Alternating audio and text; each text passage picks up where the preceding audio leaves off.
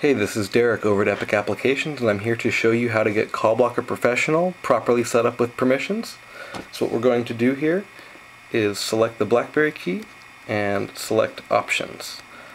So by default, the device is going to block a couple permissions that we need for CallBlocker to function correctly. So what we're going to do is go to Applications. If you have either an older device or just OS 4.7 or below, you're going to see Applications listed under Advanced Options instead. So we're going to go in here, it's going to build a list of our currently installed applications, and we're going to search for CBP, which is CallBlocker Professional. You'll see you have to press the BlackBerry key followed by Edit Permissions.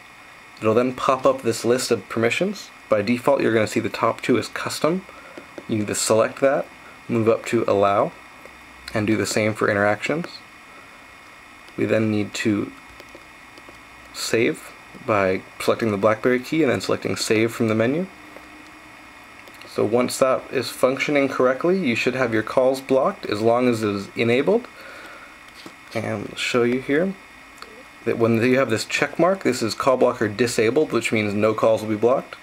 We just need to press that, enables call blocking, and we are good to go.